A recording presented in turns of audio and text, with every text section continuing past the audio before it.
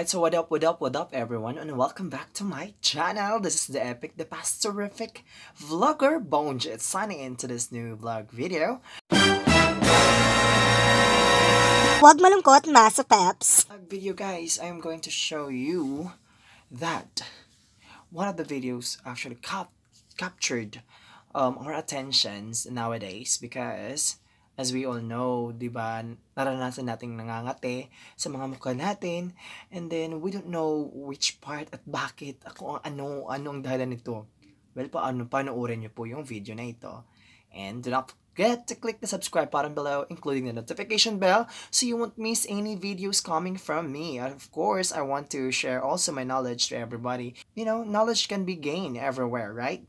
So, ayan na po. So, ayun, leave a comment down below din kung may advice ka or may suggestions ka or kung ano ang reaction mo sa makikita mo na video na ito. Let's do this!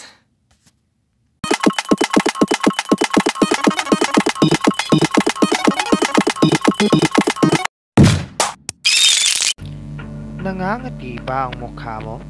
Parang may gumagapang na hindi mo nakikita. Alamin natin kung bakit. Gumagamit ng kaunting glue ang mga researchers para i-examine ang ating mukha. Kaunting glue lamang.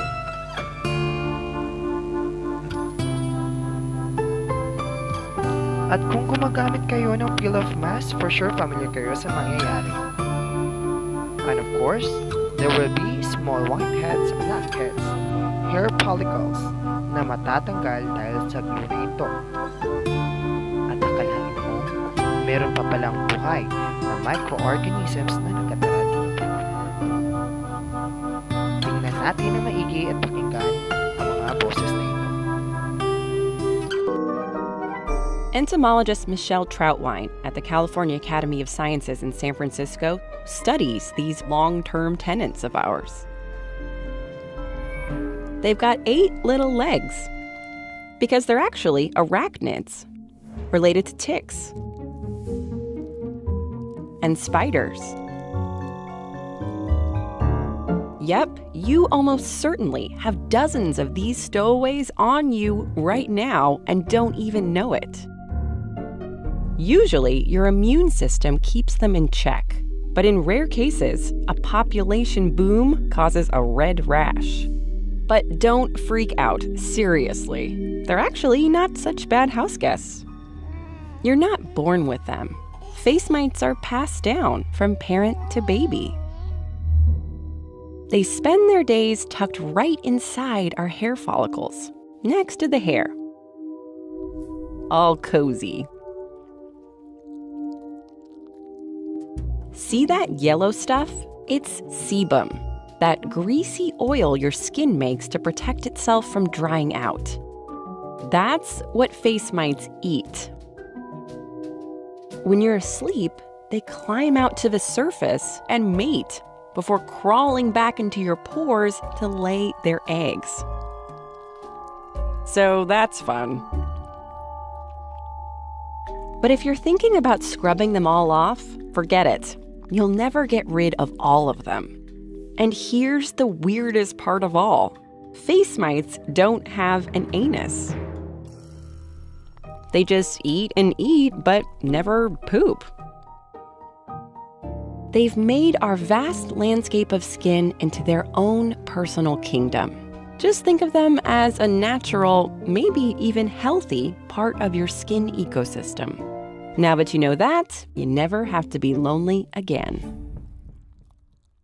Ayun, di ba guys? Nakikita po natin na ang dami-dami pala nating face mites. So that's why we need to to wash our face, to do some scrubbing. You know, we need to take good care of our skin because ang dami din palang nakatira sa mga pores natin, di ba? Na sanhi ng pangangating na hindi natin alam kung saan banda or yung parang gusto mo nang kamutin yung mukha mo bigla. Diba? Especially at night, during at night, pag galing ka sa labas, dapat magwawash tayo ng mukha para linisin lang, ganun, di ba? So, well, anyway, guys, kung may reaction po kayo sa video na ito, please do not forget or do not hesitate to leave it down to the comment box below, and including your suggestions and comments or advices. It will be very much appreciated by yours truly. And kung gusto nyo po maging ma-shoutout sa next video vlog ko, pa-comment na lang din po down below. And do not forget to click the subscribe button below, including the notification bell para hindi mo rin ma-miss ang lahat ng mga bagong videos ko na i-upload dito sa YouTube channel. And share and like the video, and lahat tayo dapat masaya lang. Ganon. Goodbye!